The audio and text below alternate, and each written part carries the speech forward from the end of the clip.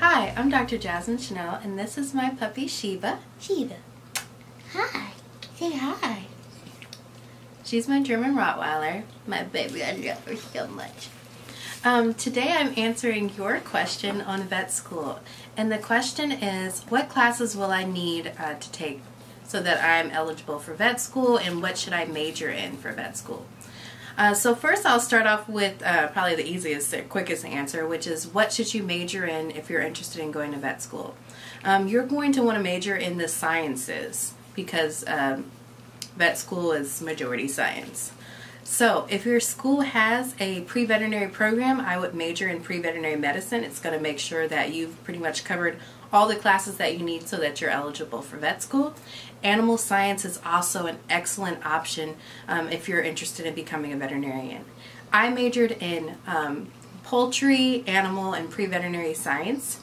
So it covered all of those, and I went to Tuskegee University.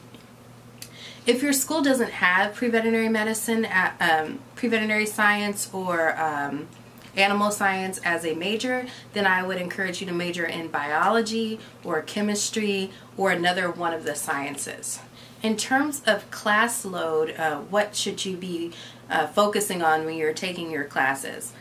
So you're going to want to make sure that you've completed all of your biology classes. You're going to, Soleil, and this is Soleil, you all may have seen her.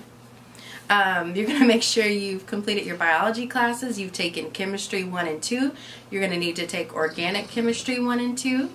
You're going to need to take physics 1 and 2. All of your math courses, you'll need that. And then your standard like English and whatever else you need. But mostly you're going to have those science courses. That's what's going to be on your prerequisite sheet when you're looking at veterinary schools to apply for. The prerequisite sheet tells you all of the classes that are required so that you're eligible to apply to vet school. And you really want to make sure that you can take as many of them as you can with the major that you're majoring in for 4 years, because if not, let's say you decide to major in psychology or you major in English, well, you do have a bachelor's degree, so that you're technically you've completed one of the requirements, but you may not have all of the required courses that you would need so that you can actually apply and be competitive in your application.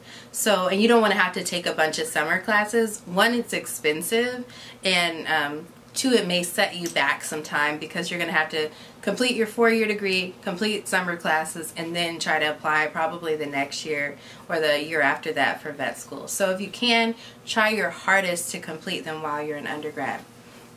Off. You're like halfway off the couch. Okay. Sorry about that.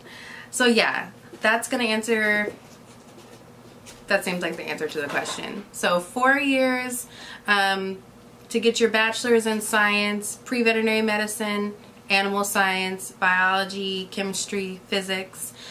Course load, you're looking at 18 to 21 hours for your semester, depending on how your classes are structured, so that you can complete your biology 1 and 2, your chemistry 1 and 2, your organic chemistry 1 and 2.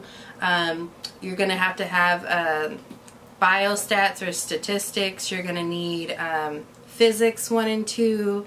If your class has animal classes, any type of like poultry class, dairy, any of those, you should take those classes. Definitely take all of the animal classes that you have.